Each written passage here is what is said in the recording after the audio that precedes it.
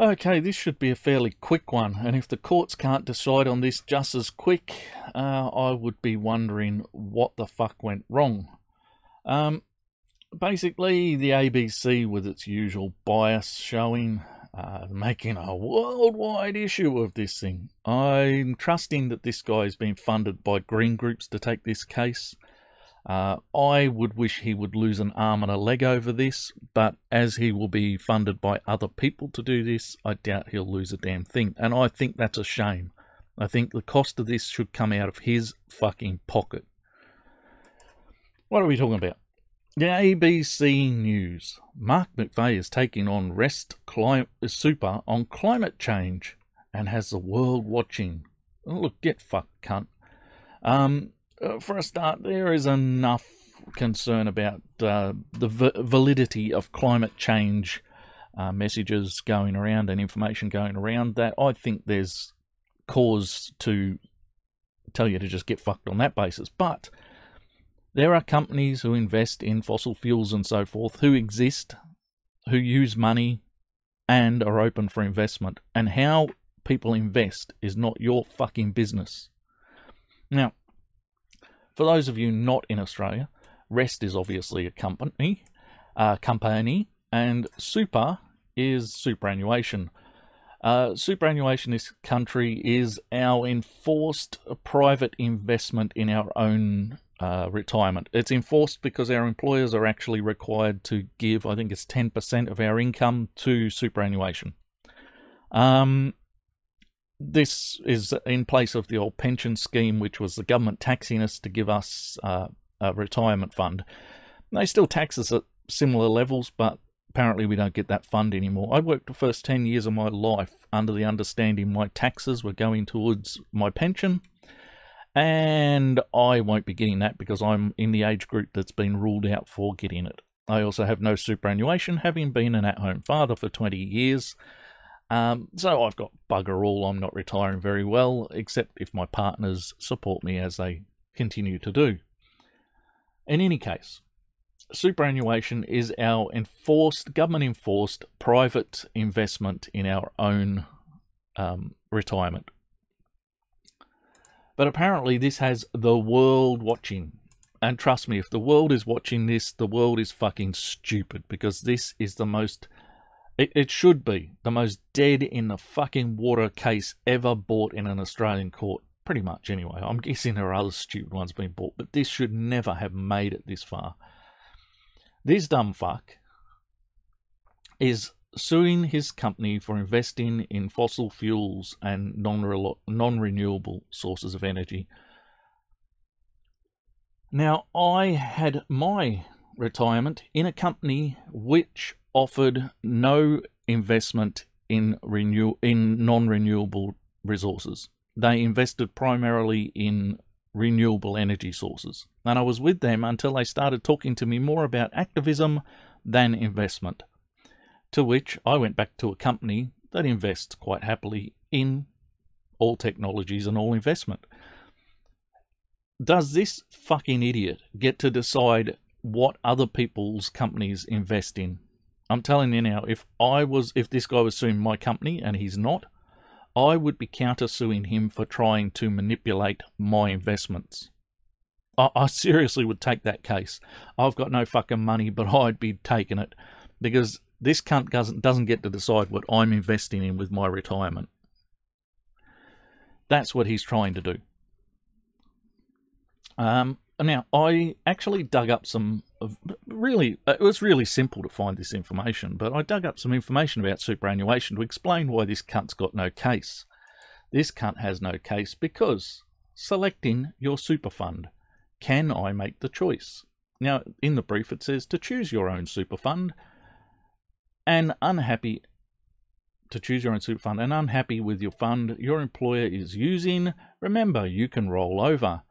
SG contributions, made into a particular super fund anyway, the point is, I'm not fucking reading that. Who wrote that shit? The point is, we are free to roll over our superannuation to any company we wish, to take the risks we wish and have the investments we wish. And as I have stated, I was with a company that invested in everything except for fossil fuel technologies. Now, this guy could have done exactly the same. He's still capable of doing exactly the same. Nobody told him to stay with this company or demanded that he had to stay with this company. You can get in touch with your employer and say, I have changed companies. I want my money put in this new account. I myself rolled over my account from the one who didn't invest in fossil fuels. When they started talking about activism, I was worried they'd be funding activism, and I suspect fully that's exactly what they're doing. They're probably funding this dopey fuck. So I changed to a different investment company because I don't want my retirement funds invested in lazy leeches who can't get a job and fucking think that they should stand in the street stopping other people getting to their jobs. Fuck that shit. So, where did I find? I found this handy little thing called superguide.com.au. And look, it says super for beginners, and it's got instructions, and it's got all sorts of things. Planning for retirement, super and tax, super fund performance. It's got a whole lot of stuff. And this is only one place that has such information. I mean, the government does offer its own information about this stuff. You can actually set up your own superannuation company if you can jump through the hoops. I actually started to set one up myself because I didn't have a retirement fund and I did want to invest in certain paths, and I thought I'll set one up for myself. But then they changed the rules on what I could invest in. It couldn't benefit me in any way, and yet what I wanted to invest in was something that, although it would be part of the fund, would directly benefit me and be something that would be there after my retirement. So it would be something that I could roll the actual invested property direct to me. And apparently I'm not allowed to do that anymore. So I gave up and I went to a company that invests in renewables. Let's face it, there's money in renewables, and I don't have much money, so any investment that pays is good.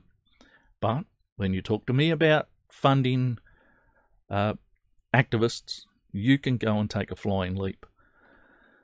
So all of this is out there. All of this information is out there. This guy has access to this information as much as I or anybody else has, right? And like I said, this is everywhere, this information. The government offer this information freely. They force us to be involved in this scam. And yes, I consider this to be a scam. Us investing our retirement money at the bottom end of the food chain into the stock markets is just a way to prop up stock markets. It has nothing to do with benefiting me. Companies have gone bust before and people have lost their retirement funds. So this is not really something I would prefer. I would prefer to pay the extra tax and have a pension waiting for me. How pathetic or meaningless that is, at least I'd know there was something there. But scam or not, this is a bigger scam. This guy here is the biggest fucking scammer that has ever lived, probably. Well, no, the people who are funding him are probably the biggest scammers who ever lived. In any case, the ABC reports that in July, a landmark trial will take place in a Sydney courtroom that could potentially change the way superannuation funds invest Australia's almost $3 trillion in retirement savings. And I tell you what, if he wins, I am going to counter-sue. I will counter-sue personally. I will fundraise to counter-sue. I will take him on because I do not want to be tied to companies which fund activism. And that's the way it went with the company that I was with that didn't invest in fossil fuels. I would rather have a company that honestly invests in fossil fuels and when those investments no longer pay, moves on to something else. This guy does not get to decide for the rest of us how our investments are spent. He can go and fuck himself. You can create your own super. You can create one with your friends. The company I was with was set up by a guy who just wasn't happy with the way investment funds were done. And, well, he's rolling in the cash now, isn't he? But Fact is, you can do these things.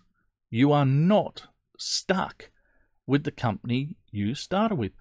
He could have rolled out of arrest into another company any time. And I'm not naming a company for him because I'm not fucking helping those people to invest in activism. But they're easy enough to find if you're smart enough to go looking. Yes, so my part in that $3 trillion in retirement savings, I don't want this cunt deciding how it's invested. Thank you.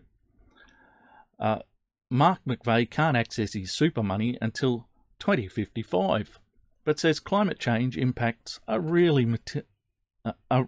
already materialising and therefore investors should be acting. Look, you are the investor. You are the person who rolls your funds to another fucking account. Grow the fuck up.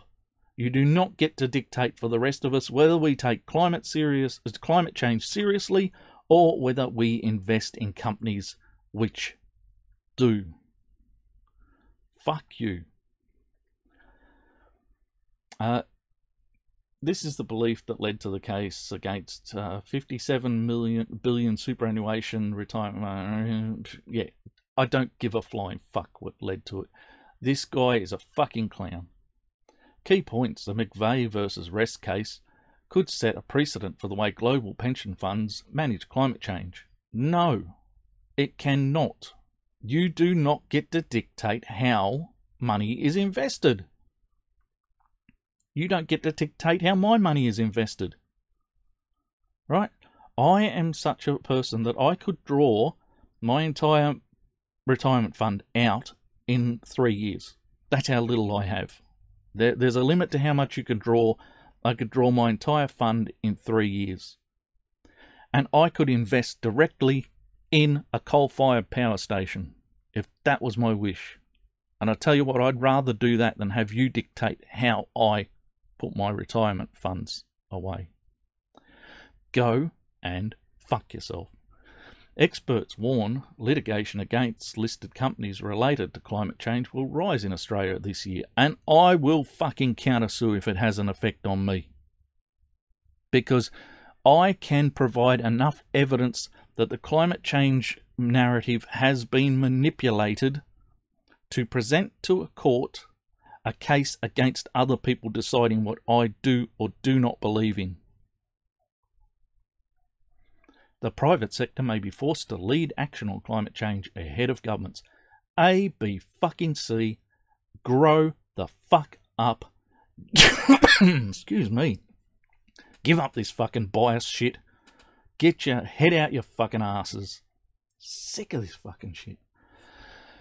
I should not be reading stories about other people deciding how my investments are put together. At all. At fucking all. Look, if the fossil fuel industry suddenly finds itself unprofitable, I will hope that my investments are rolled out of those things into other places. But it's the risk we take by having our retirement put away with investment companies that investments can go bad. And this is why the companies themselves only offer minimal returns. Because they know that every time they invest, they take a risk. Anyway, that's it for this video. I'm really fucking sick of the ABC pushing this shit. I'm really sick of clowns like this thinking they can decide how the rest of us live and what we believe. It's why, as an anti-theist, someone who would see an end to religion if I could, will stand and defend people's beliefs. Because they have the right to believe. It doesn't mean I have to think it's the best thing on the planet. It doesn't mean I have to agree with their beliefs. But they have the right. And I have the right to have my investments with any company I see fit, investing in any way I see fit, the same as you fucking do, McVeigh the fucktard. Okay. I hope this guy's face goes down in history as one of history's biggest losers. I hope he loses an arm and a leg over it, and I'm pretty sure he won't.